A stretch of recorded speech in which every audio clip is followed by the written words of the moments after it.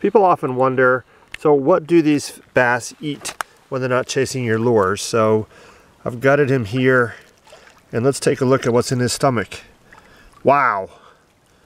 Oh, whoa. So this guy, you can see what's here? That looks like, could have been a crawfish maybe, or no, some kind of small fish, another small fish. His stomach was really full of, looks like mostly a lot of digested stuff, but I'm definitely seeing one small fish here. I got some kind of minnow.